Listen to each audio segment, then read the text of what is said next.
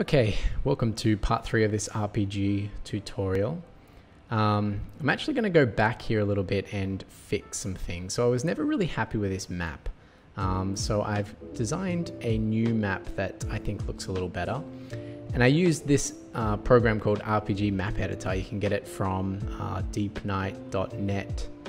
You can download it for your computer, or they also have a version that you can use in your browser. And it's pretty easy enough to use. Basically, it just lets you draw the map.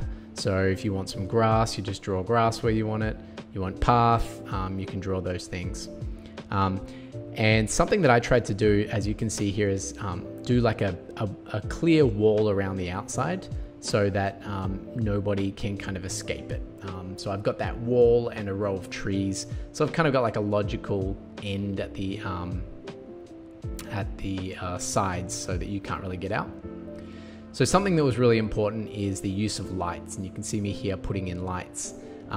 This stumped me for a little while because I couldn't figure out why everything was black, and it turns out it's because I didn't have any lights. When you're in draft mode, it doesn't matter, but once you go into normal mode, it'll only work if you've got the lights.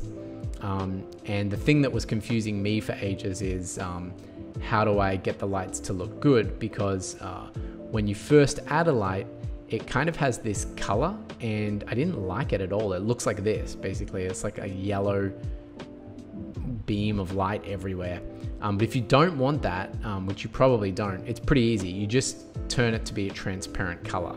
And then you get the light effect, but you don't actually have to see the color, if that makes any sense.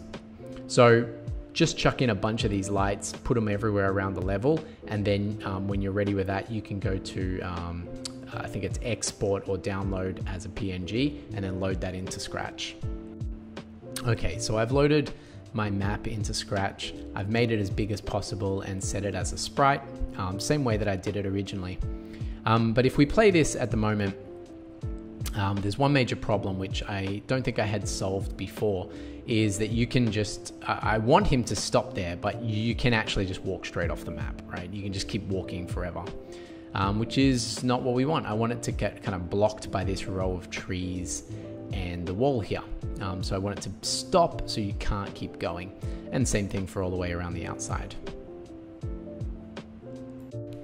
So the way that I'm doing this is on the map, I'm actually creating some if statements there.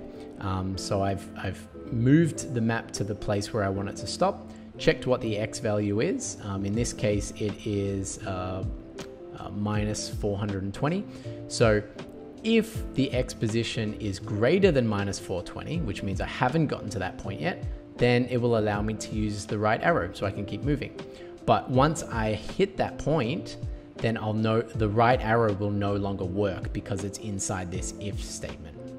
And then I do the same thing on the other side, but for the left arrow. So I have to figure out what that position is. And then basically, yeah, so as soon as I hit that point, it'll just stop working, as you can see here. And then you just do a little bit of fine tuning to make sure that you can get right up to the end, to the exact pixel that you want. So you can just keep changing that setting. And it's the exact same process for the top and bottom. I just make another if statement over the up arrow and the down arrow.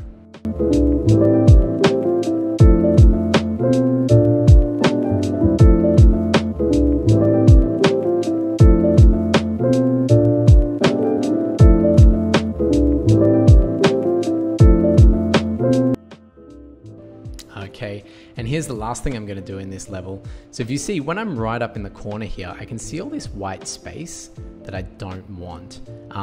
All I'm going to do is just literally put a color in the background that kind of matches the color of the walls around the outside. So I just hit on make a new backdrop, and then just play around with the color until it matches this kind of dark purpley gray color that the bricks are. So here I'm just playing around with that color till I think it matches, and then I just drop that in as a backdrop. And then it doesn't matter if you go to the edge of the level, because it kind of, I don't know, it just kind of looks like something that's supposed to be there is there, basically. And that's it. So in the next tutorial, I'm actually going to improve my character by making the walk animation a bit more interesting and use a more interesting character instead of this scratch mouse. Scratch cat, I should say.